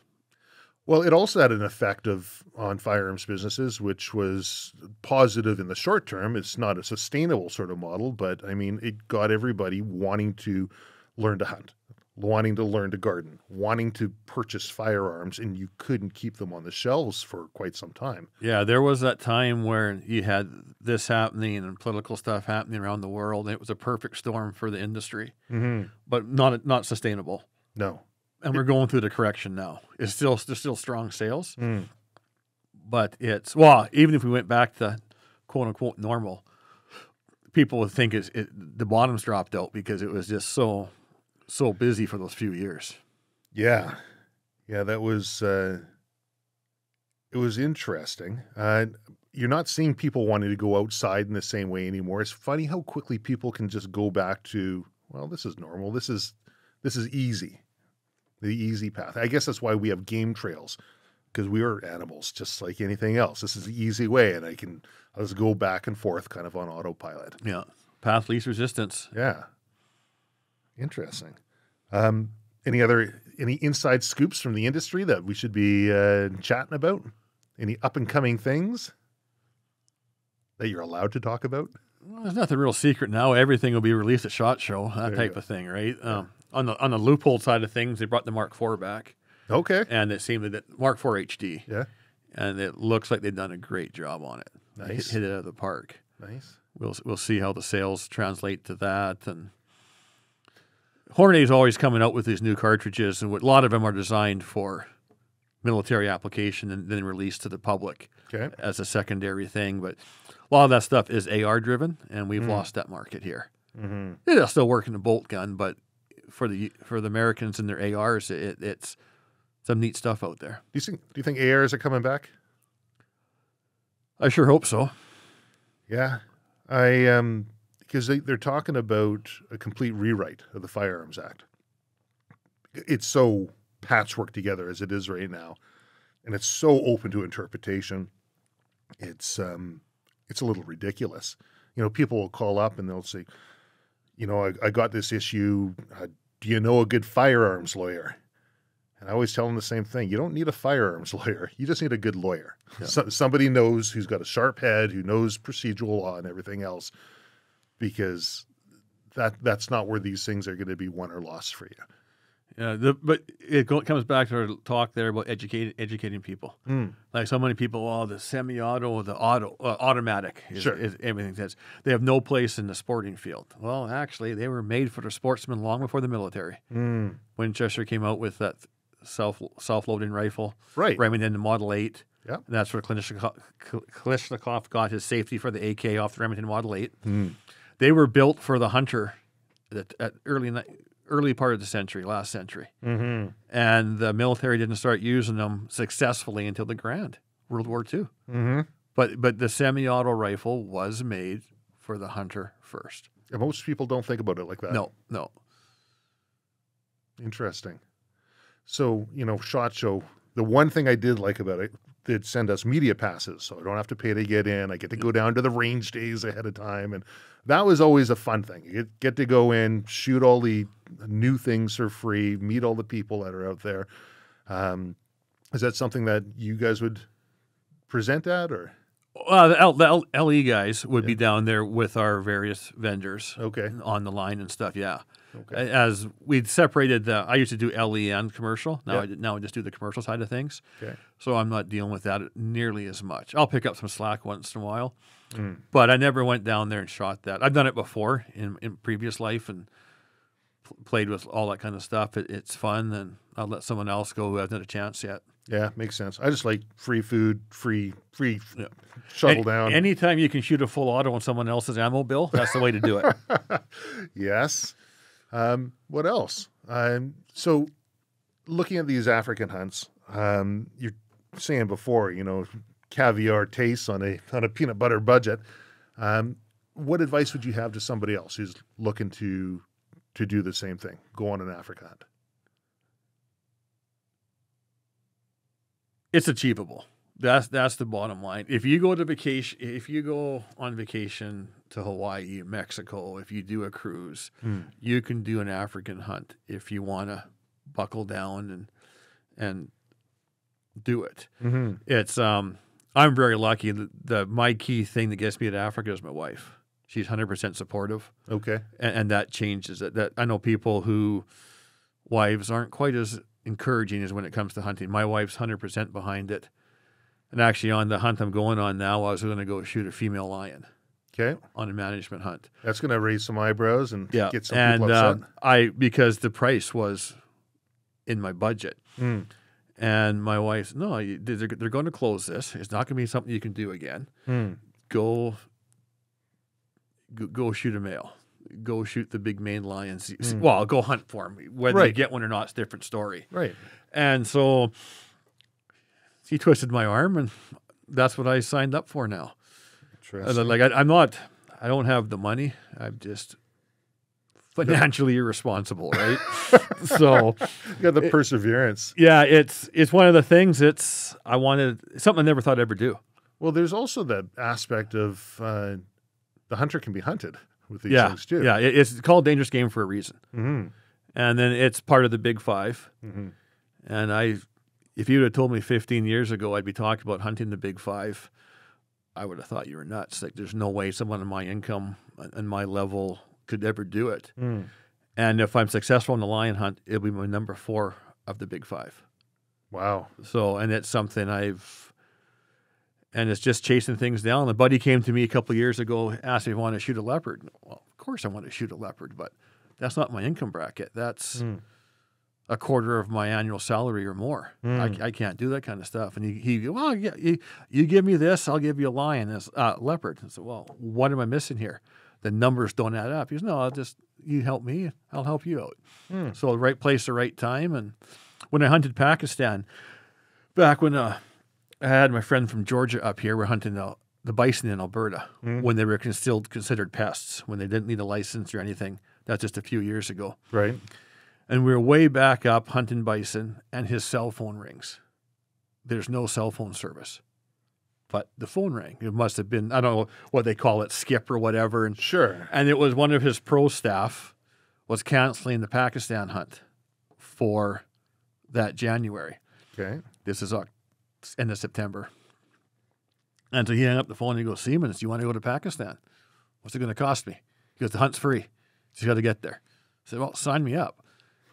And that's how I got the Pakistan hunt. And your work's all on board with this? Yeah, we're going to lose you for another couple of weeks here. Yeah, well, I flew out of Pakistan. I landed the 13th of January, and show started the 15th. So I did a quick turnaround, and going back to U.S. Customs after visiting Pakistan was interesting. Yeah, I should imagine. But it was one of the things that's I run everything down. Someone offers me a hunt, I'll run it down and see if it's legit, or if the guy's just blowing smoke. And if I can do it, and the more off the beaten path is more enjoyable, right? Are there many scams out there? Many people running scam hunts? Yeah, but not as bad as other industries, I'd say. Okay. I mean, there's people not reading the fine print. Like a lot of people, these hunting conservation groups, we have fundraisers. Like SCI, we have a fundraiser at April 13th, and we have some African auction hunts there. Yep. And you can save some money by buying a hunt there. Now, is the hunt going to be pennies on the dollar? Not if you do it right. You're going to save a little bit of money. It's still going to cost you. Instead of spending $10,000, you're going to spend $8,000. Right. But it's, and you can do it for less than that too. But you just have to run them down. Like my first trip to New Zealand was, a guy made me an offer, and I kind of lost contact with him. I didn't think he was legit. And then I found him and sent him an email, and oh no, the offer stands. Let's do this. And that was my first of 9 trips down there, right? And it was just, but I pursue everything. And a lot of times it's, you're spinning your wheels for nothing. But when it does come true, it's brilliant. I did a hunt over in Molokai. And trying to figure this thing out, hunting in the States and access deer. I can bring all the meat back home. This is fantastic. And met some great people over there. I don't know if I'd do that hunt again. Just from my perspective, because I met with the some other locals, and they said, if you want to hunt, you just let me know next time. We'll go out together. That was the hunt that I want to do, is with the locals. Just I did a recce of the area beforehand. I'm looking around and getting things kind of sorted, and met with the fellow there. And he said, okay, well, let's get in this great big, it wasn't an Argo, but it was a multi-seater side-by-side. And we'll drive around. And so, okay, well, how about I get out here? I'm going to hike over the next hillside. And I from the wrecking I've been doing, say, no, just sit here. We'll drive you around. We'll try. And it was a different style of hunt than I've ever hunted before. It was interesting for the experience. Got to keep all the meat. It was used everything on it, got the hides, all the rest. Made me feel good about myself, but I wanted to put some more legwork in, and I wanted to make it a different type of a hunt. Yeah. So definitely 100% I'd do access deer again, just in a different way. Do you have that sort of freedom if you're doing an African hunt? Or do you... Well, absolutely. Like I know, like in the place I hunt in Namibia, if you want to walk from the lodge, you can walk from the lodge. If you want to drive out, you can drive out and get out and stalk. I know I avoided hunting in South Africa for quite a few years because I heard horror stories about South Africa. Yeah, so have I. And then I went last year in March with an outfit there, and I was very impressed. I took my son and a friend, and the outfitter really spent time with my son, and it was brilliant. And it was there was a fence around the place. It was a huge farm. Like how big? 15,000 acres. That's pretty big. And, the animals didn't know the fence was there, but they knew where every rock was, every tree, every bush. And I've had many true free range BC hunts here, much easier than that South Africa hunt. It's that high fence isn't my first choice. I'm never going to say it is. Right. But the hunt is still a spirit of fair chase, and it can be challenging. Right. But then you hear stories of guys go up and they're hunting a very small pool table type thing. Like they just go out and shoot and stuff, and that's not for me. No, me neither. Yeah. Anytime it became dangerous when you're out there? Anytime you've been concerned about either the environment or the game? In Africa, yeah, my elephant hunt. Yeah. I have never been more scared in my life. Yeah? But never felt more alive at the same time. Well, you never feel quite as alive as when you're almost dead, right? It's and it was truly the most addictive thing I've ever done. Yeah. I'll never be able to do it again just because of the costs and stuff. And I just happened to be in the right place again and had a thing. And I first seen a wild elephant in my first trip to Zimbabwe. And I thought, wow. And you see him in the zoo and stuff. I had no interest. Didn't interest me at all. Yeah, I agree. But in the wild, it's a different thing. Yeah. And it's a whole lot more level playing field than people think. If you screw up, someone's getting hurt. Getting stomped. Yeah, and it's not for everybody. Like my PH told me, when you shoot an elephant, you're going to have a very emotional response one way or the other. And everything is going to be, you're going to not regret doing it, but you will never do it again. Interesting. Or everything else you do after this is rats and mice, he said, his term. And I had the expensive reaction, of course. And it was the most amazing thing. We looked over my first hunt. I did a hunt, was unsuccessful my first hunt. They let me come back in a second. And we looked over probably 400 elephant. We probably walked 10, 15 miles a day. And it was incredibly challenging. I couldn't believe the fact that there could be elephants standing in trees 20 yards in front of you and you couldn't see them. Really? Yeah, like it was just like 20 yards. 20 yards. We were driving down the road and there's some elephant tracks across. I can't even tell which way they're headed because it's this round disc in the sand. Okay. The tracker looks at it and says 20 minutes. They're 20 minutes in front of us. And I'm like, yeah, this guy's Like Crocodile Dundee type. drinking all that rotten corn maze, that corn drink that they drink. And so we jumped out, and 20 minutes later, we were in the herd. Wow. And I say in the herd, like you're 10 yards from them sometimes. You're right there. It's up close and personal. You're when I first booked the hunt, I asked him, well, how do you want me to sight my rifle in? He goes, well, 0 at 25 yards. I said, well, 25 yards? Yeah, don't worry. We won't shoot that far. Won't shoot that far. And it was, no, you're right up personal. If something goes wrong, it goes wrong in a hurry. No kidding. And what people don't understand, there's not as many elephants there used to be. But based on carrying capacity to land, they're overpopulated. And that has to do with geopolitical stuff and farming and all that kind of stuff. And they have to manage the herd. Interesting. And then you get the bad apples again. Like there were some fish and game guys in one of the countries there poised on the water holes. And then went and found all the ivory. They killed hundreds. Well, that doesn't help anybody. That's not conservation. I was having sushi with a friend, and he's a British individual, has family over in Zimbabwe, and anyways, he gets a text coming through and makes a bit of a face, and like, oh, what's going on? He's like, oh, you don't want to see this. Okay. Yeah. You know what we do with poachers over there? Anyways, they deal with them rather harshly. Yeah, when I was both elephant trips to Zimbabwe, when I was there, the week before, there were poachers shot in the area. Yeah. By PHs and stuff. Just line them up and take care of them. But Fish and Game have no problem with that. National parks, what they're called over there. But the police department has serious issues with it. Interesting. Yeah. And even though that the one time that they were shot at first, they returned fire. But they don't deal with it. I have signs when we're going through an area, don't get out of your vehicle, because there's no hunting in the area. You get out, they're going to think you're a poacher. Yeah, and it says right there, if you're out of your vehicle, you'll be dealt with as a poacher and shot in sight. Yeah. Yeah, it's just a different world than what we're used to over here. And poaching there is what's killing African wildlife. It's not the hunters.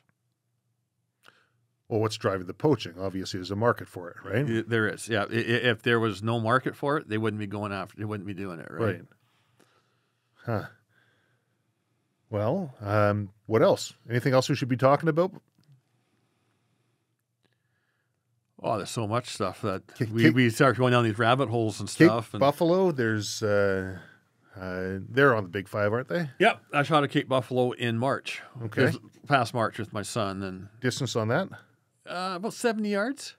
7-0? Yeah, 7-0. Okay. And it was, I practiced. I want to shoot as fast as I can, but everything in Africa bites you. The bugs, the trees. And I got tangled up in the bush right in front of me, and it grabs onto your skin and incredibly painful. And the time I got cleared, the buffalo had run 10 yards, turned back, had run the other way. So I hit him on the other side, almost exactly mirror image of the other side. And he went into some real thick stuff and piled up. So then we were walking up to him, and his tail was still moving. So then I gave him 2 more with the 458, and that was all she wrote. And that's a hunt that was great to do with my son. But it's a hunt, another one of my hunts I never thought I'd be able to do on my income, right? So, and with that hunt, like trying to run things down, I was serious. I had a budget. Yep. I reached out to 3 people I knew in the industry. Hey, I want to do a Cape Buffalo hunt. What can you do it for me? 2 of the guys came back, well, what's your budget? And the next guy came back with the price. So I went, I'm not giving you my budget. no, because whatever Whatever it is, it'll be more. Yeah. It'll be at or more. Yeah. So Oh, you're in luck. It's exactly that amount. yeah, just like I remember watching one of the Duck Commander guy, and Phil Robertson was talking about when he bought his first lathe. He went to the lathe shop, and I got $30,000. Well, you're in luck. I have one here for $30,000. So I did that, and it was a great hunt, great memories. My son shot an ostrich and a warthog, and he had to hunt hard for him. And even this quote unquote high fence, I didn't think he was going to get him. Really? Yeah, like it was. So what would happen if they got rid of that hunting? All the game has to be euthanized. Like it doesn't get let go. So like if South Africa finally shuts down their lion hunting, they have all these lions behind the high wire. And some of these farms are 75,000 acres plus. And people think the anti-hunters, well, we're going to show the hunting and save these lions. Yeah. No, they're going to kill the lions. The lions have to be euthanized. So you're not saving anything. They just can't put the captive lions out into the wild? No. Even though there has been cases where they will survive and will breed. No, they have to be euthanized. For case in point, the guy I was hunting with in March, the property next door sold, and there were 75 Bonty buck on it. And Bonty buck looks very close to a blesbuck, Okay. but they're CITES endangered animals, Okay. endangered species. So the other property owner said to my buddy, you can have them for free. You had to pay to catch them, and you can put them on your farm. The government said no and killed them all. Really? Yeah. So like there's no rhyme, no reason to it. And why would you just kill and bury 75 of these, No kidding. even if they weren't endangered? Well, what would the economic outcome be if they got rid of these hunts? Oh, it'd be for the South African farmer Yeah. and hunter, huge. Like it's some of these guys only. It's such an industry down there that it's huge, and the vast majority of outfitters are doing it right. Some guys are doing it in pretty small pieces of property, like we talked about. It's not my cup of tea. But there's some places, for instance, my buddy in Namibia, where I hunt, he has his farm separated to north and south across the highway, but his fence line, I think, is 13 kilometers by 17 kilometers. Like, Okay. we aren't talking 40-acre plots. Right. It's big enough there. If you walked onto there and you didn't have water and you got lost, you'd be in serious trouble. Right. Yeah. Decent size. Yeah, it's like I said, I'm not a high fence guy, but the spirit of fair chase does come into play down there. So do you get to go hunting with other people from work? Yeah, I'm on the lion hunt in March. Okay. My boss is coming with me. Oh, nice. So Nice. So full support for why you're not going to be at work. oh yeah, yeah. So he's looking for a good male lion too. We'll see what we can come across, right? Interesting. Well, it'll be interesting to see how that works out. Love to hear the story on that. Yeah. What else? Anything else? Trying to think of the list we discussed. Oh, we got some stuff about we got SCI, Yeah. First Safari. The list. There you go.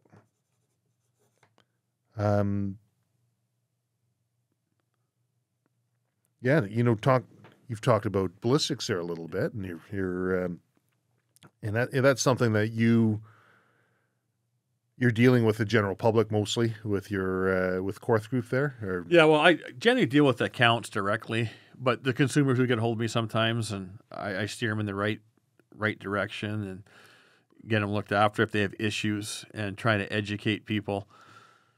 But the biggest thing is, like, we could do a whole talk just on this, is what people consider bullet failure. And you killed the animal, it's shot in the right place, it died, the bullet came apart. Well, okay, did it really fail? It's, I mean, when you go back to the Weatherby cartridges, which were developed a long time ago, and they're still holding their edge, like velocity-wise, and they're still right up on the top, even with today's standards. Roy Weatherby wanted that bullet to blow up. Okay. He believed in the hydrostatic shock theory. Goes in and comes apart, massive damage, shock power. Right. And that's what he believed in way back then. And so guys are shooting the modern Weatherby cartridges, with the Weatherby cartridges, the 300 Weatherby, and which came out in the 40s, I believe. And they're putting these controlled expansion bullets in them and having great success. But that's contrary to what Roy wanted. But there's, well, what I'm trying to say there, there's two schools of thought and they both work.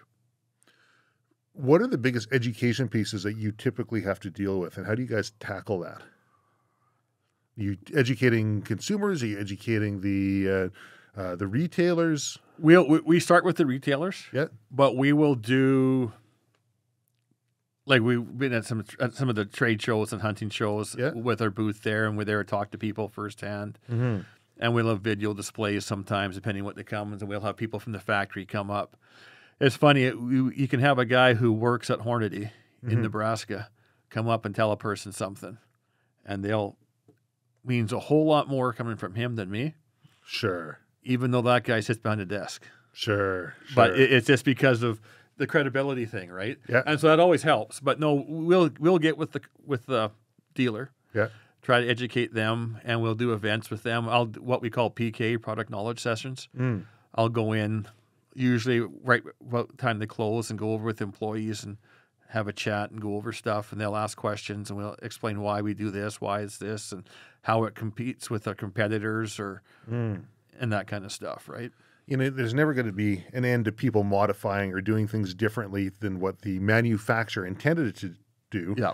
Having been through a number of the different manufacturers' courses and programs, it's always neat the things that you pick up that you thought were maybe that you didn't realize were actually design features. Yeah. Because you didn't know the proper way to use it. I can see the education piece being a very valuable both sales tool as well as ensuring that people are getting the most out of whatever product they have. Yeah, I was shocked at how many people don't focus binoculars properly. Okay, talk me through it. Well, you have your main focus. Yeah. Then you have your diopter, which adjusts the one eye. Yeah. And so when you're looking through, you pick out an object. You're in a store, so I always say, pick up that stop sign across the street. Yeah.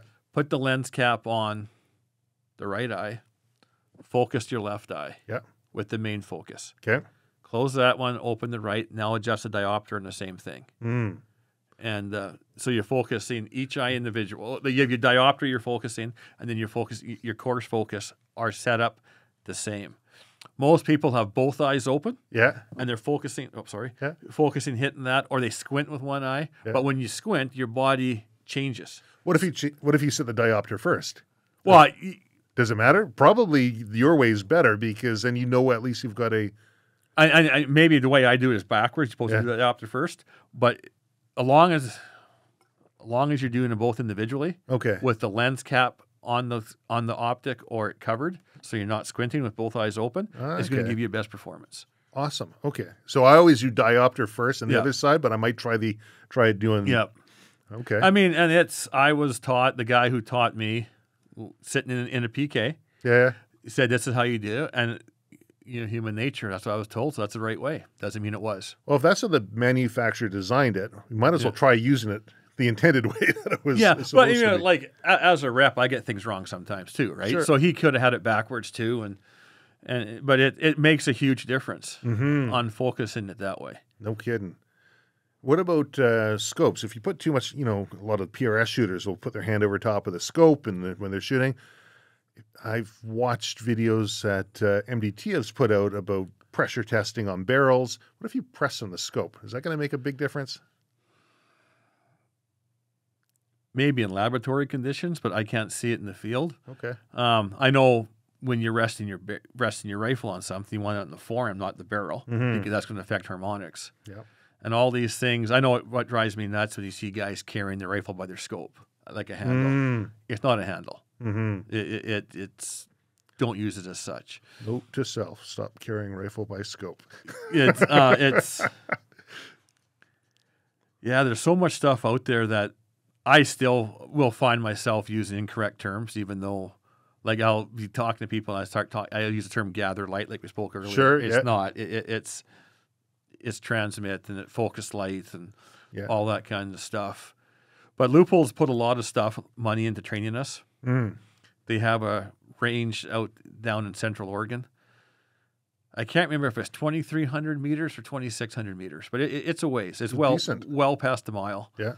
And they have us lined up there with all our competitor scopes and our line. Yep. And then you get there before sunup, and as soon as you can start shooting.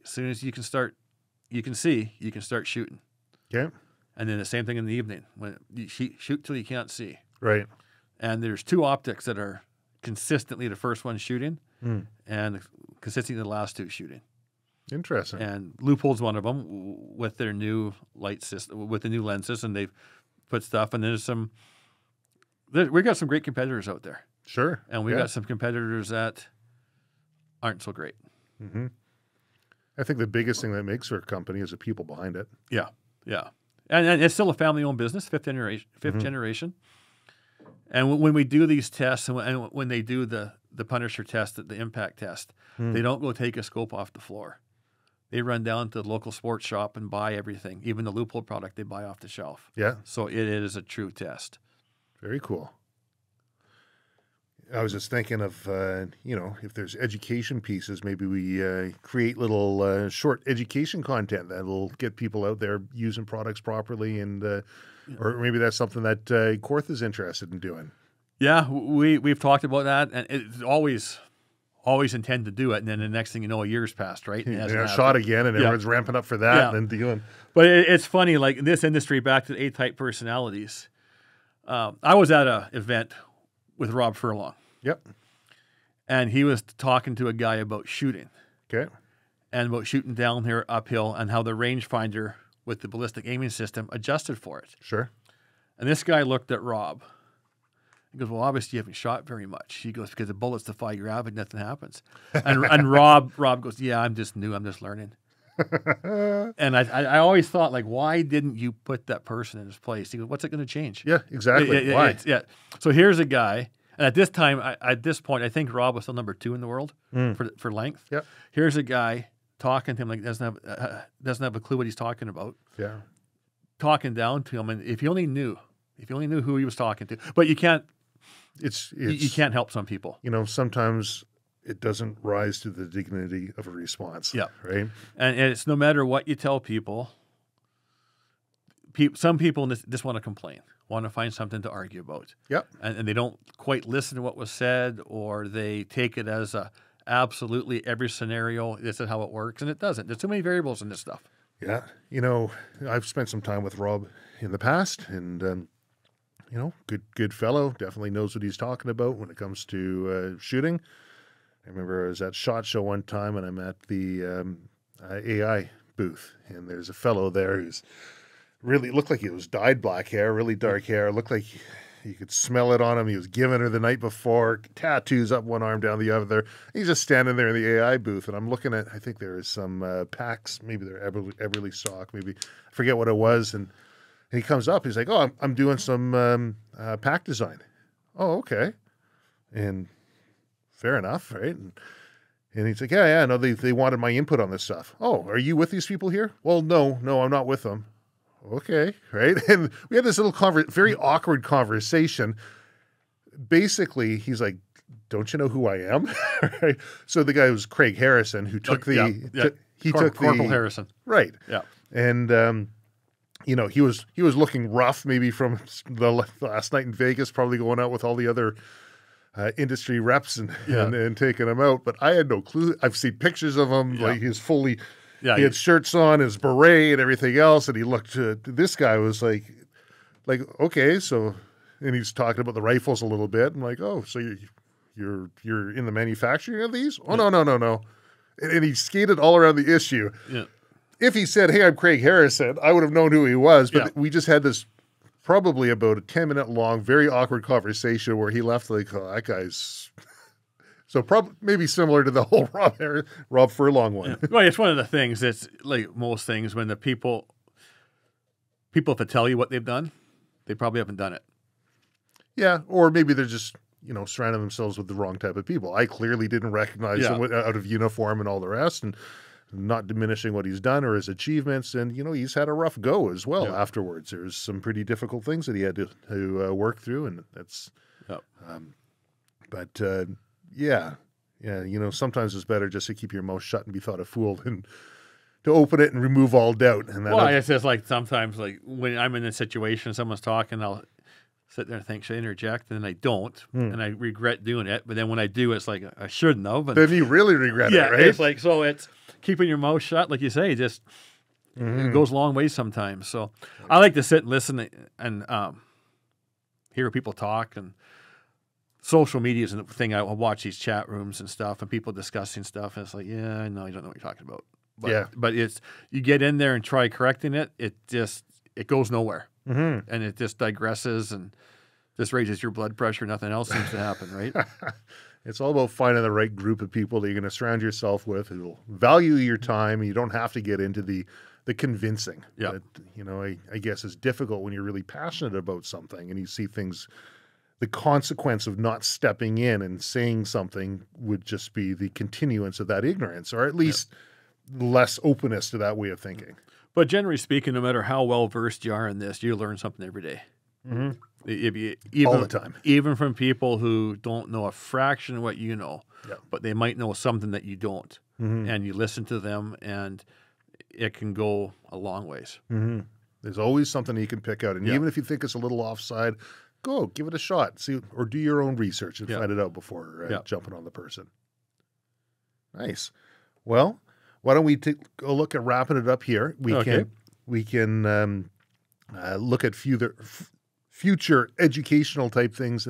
Absolutely, as we work through, because I think that's a really important part. I mean, we're not going to convince people listening to this that African hunting is great or terrible. We're not going to convince people of different politics if they're already set in a certain way. But hey, maybe some people are going to be able to use their binoculars a bit better moving forward, right? Or understand the high twist rate on their ELDX bullets and what's happening there. As long as people listen to each other and we start working together, that gets beat like a dead horse. But we still have the same issues, right?